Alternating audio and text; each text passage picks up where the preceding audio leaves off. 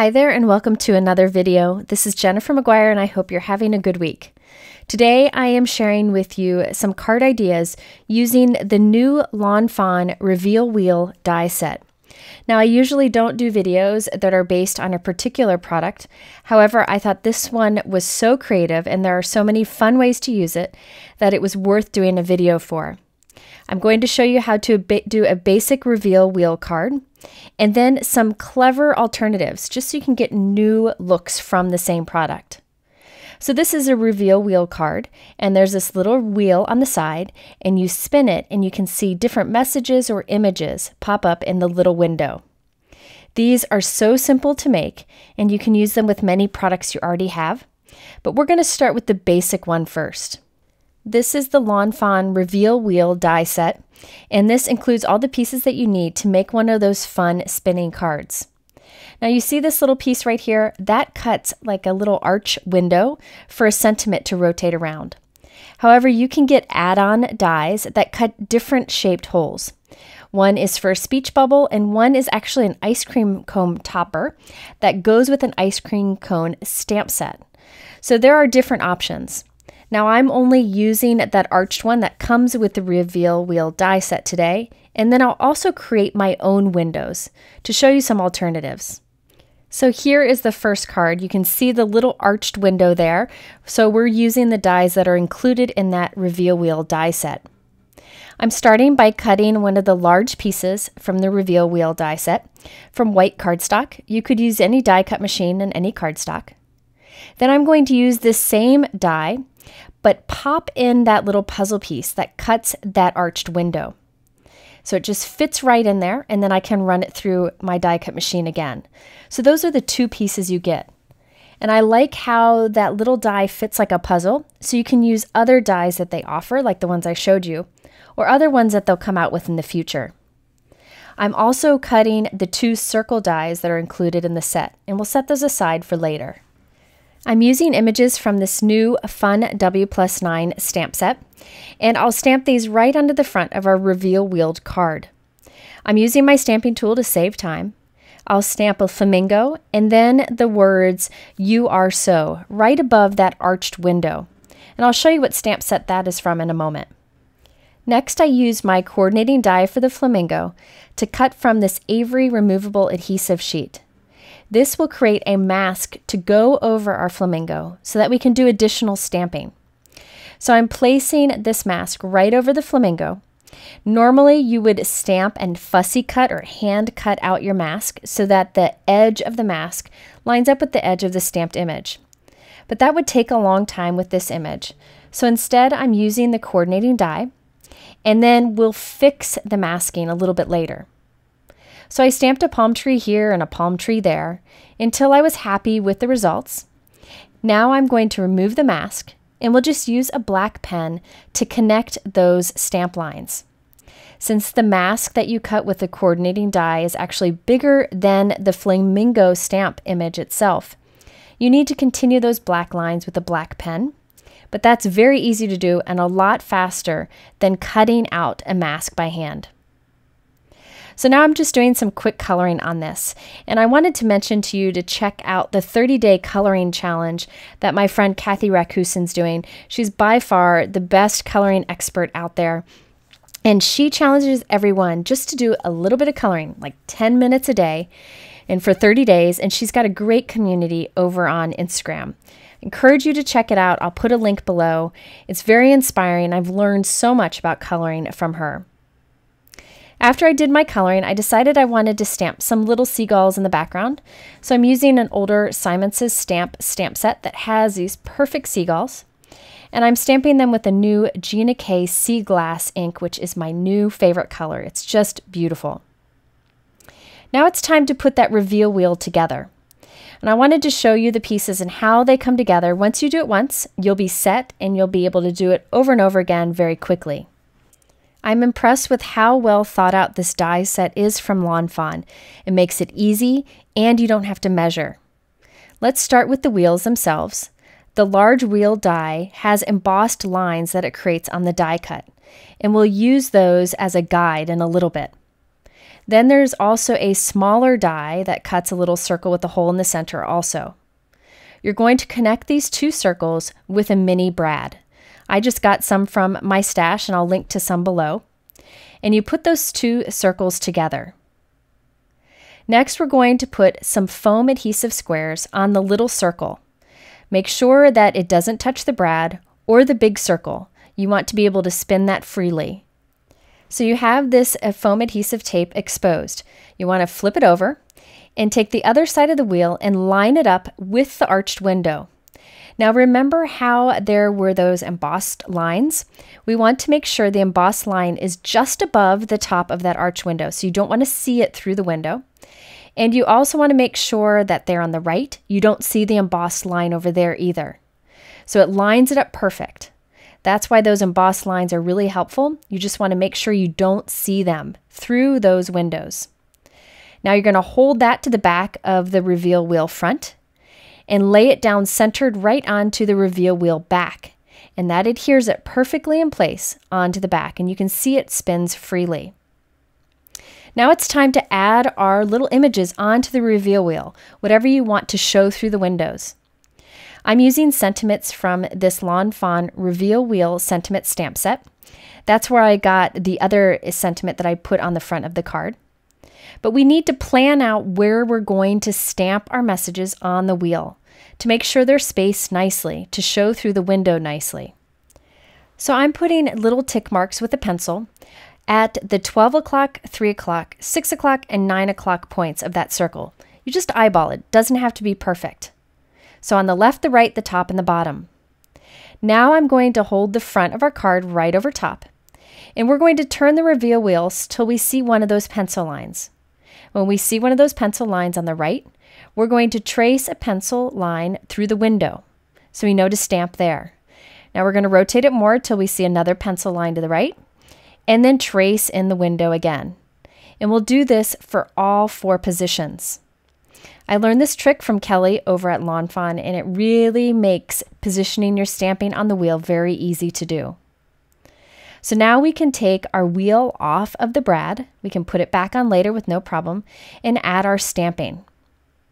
I'm using my MISTI stamping tool simply to save time, but you can use an acrylic block. I put 4 arched sentiments from that reveal wheel sentiment stamp set that I just showed you, and I'm stamping those with black ink. You could use any sentiments, but these are positioned perfectly or sized perfectly for the reveal wheel.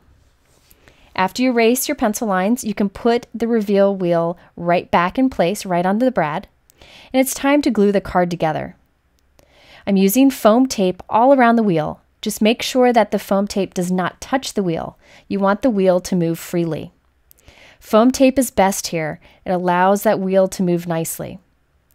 Once you have your tape in place, you can take the front of your card and position it right on top, lining it up on the edges, and there you have your reveal wheel. So easy to do. Once you've done it once, again, they come together very quickly. I created a top folding note card that is 4 by 5 1/4, and I'm gluing the entire reveal wheel piece, that's really a tongue twister if you say it too much, right onto the front of the card. Next, I'm stamping an arrow over on the side so the person knows which way to rotate it, and that arrow stamp is in the reveal wheel sentiment stamp set. So here is the completed card. You can see how easy it is to rotate it to show the different sentiments that are included. The arrow makes it very obvious to the person to turn it, and it's really a fun way to create something a bit different. And there is room on the inside to write your personal message.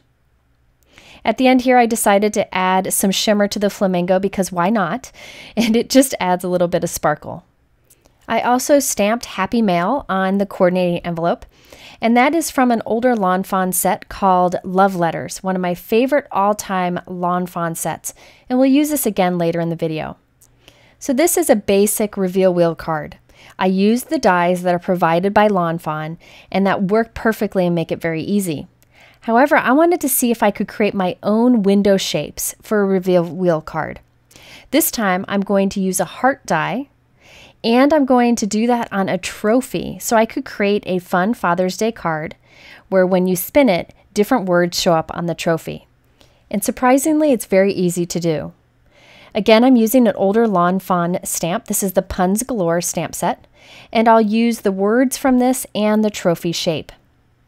Now I dug through my stash and I found a small heart that fit nicely on that trophy.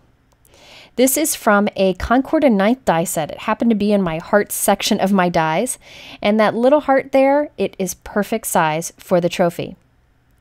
So here on the right, I have a die cut that I created using the Reveal Wheel die set, and that's that arch window die that I cut in it. I'm tracing that onto my pool colored Reveal Wheel piece. By tracing it there, I know where to position my heart die, where to die cut it, so that window is positioned perfect for the reveal wheel that we'll put right behind it. So I'm putting the top of the heart right at the top of that pencil line for the arch window. I'll tape it in place and run that through my die cut machine. Then I can erase the pencil lines, and I know that my heart is positioned perfectly for a reveal wheel card using the other dies from the Lawn Fawn set. So I stamped a trophy and colored it with Copic markers. And now I'm coloring the inside of my reveal wheel circle, the large one, with the same color Copic marker, so that inside the window matches the trophy also. Next, I am using that same heart die to cut from the center of the trophy. So this will line up around the window on our reveal wheel card. After I die cut that, I use the coordinating die to die cut out the trophy itself. Now I have this trophy die cut, and the heart window will line up with the heart window on the front of our card. Now on the card itself, I stamped Happy Father's Day. That greeting is from an older Lawn Fawn stamp set. This is the Lawn Fawn Dad and Me set. The stars that I stamped repeatedly in the background are from a Simon Says Stamp Seen Stars stamp set. You could save time and use a background stamp here if you wanted to. Now it's time to put the reveal wheel together. I covered the front of it and the trophy with some shimmer pen just for some sparkle. We can attach the two circles together with a mini brad once again. Make sure the gray side with the shimmer is facing up here, so it's on the side where the brad splits apart. On the other side, on the little circle, we're putting foam tape.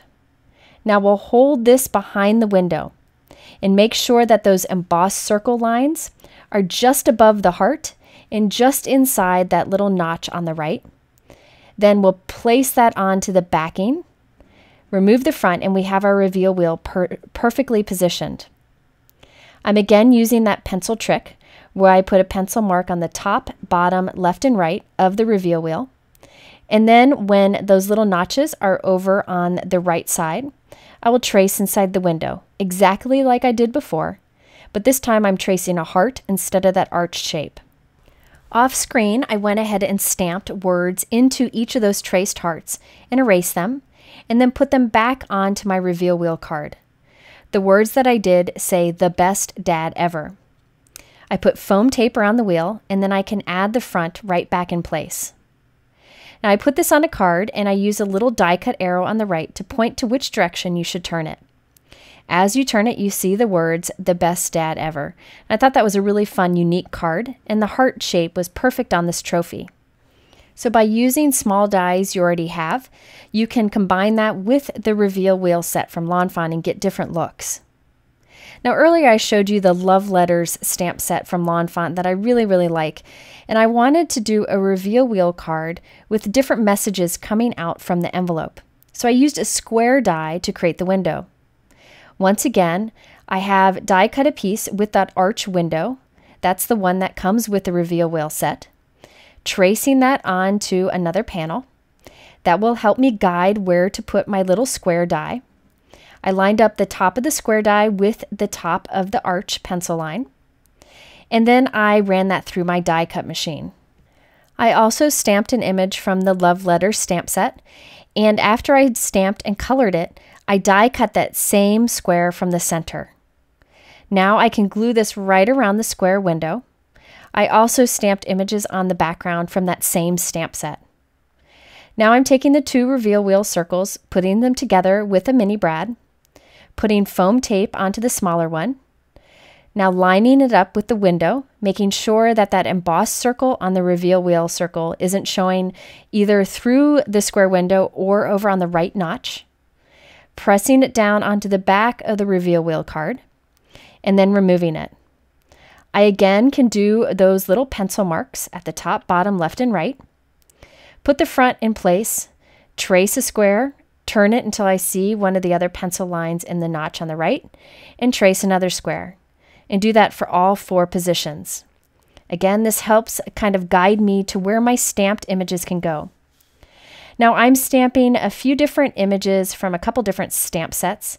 We have the Lawn Fawn reveal wheel sentiments on the left, then the tiny tag sentiments on the right. It's another older Lawn Fawn set, and those both have small images that work great in that small little window. After stamping in each of those pencil lines, I erase the pencil lines, put the reveal wheel back onto the mini brad, and then put the foam tape around it. Now we can put the front of the card in place. This is the same process as I did before. I'm just trying to save some time. I glued a little die cut heart right onto the front of the window, and I colored it to match. And then I stamped a little arrow over on the side so you knew which way to turn it. I covered my heart with some shimmer pen and then some tonic crystal glaze so it would have a little bit of shine. And there you can see how when you turn the side, you see different little messages. And one of them is a smiley face heart that matches the card nicely. Now you could put anything you want in this little window, as long as the window's small and the images are small. The sky is the limit. Now Lila and I started another card. She wanted to make one, but we didn't finish it, but I thought I'd show it to you. This uses the Mama Elephant Little Monkey Agenda stamp set. So we stamped little monkeys into the reveal wheel so they peek through that circle die cut window. Around the circle die cut window, we put a frame from Lawn Fawn. It's a Lawn Fawn die. And there you can see how you can use little images to make a fun reveal wheel card too. So I encourage you to check out this die set. It's really fun. If you don't have the die set, you could play around and probably make your own, but it's a little tricky to get everything to line up just right, and this definitely makes it easy. I hope you'll check out my blog also. I have more information there. You can also check out the videos in the middle for some other interactive card ideas. I list all of the products that I use below in my YouTube description. I appreciate you spending time with me. I'll see you again very soon and have a great day.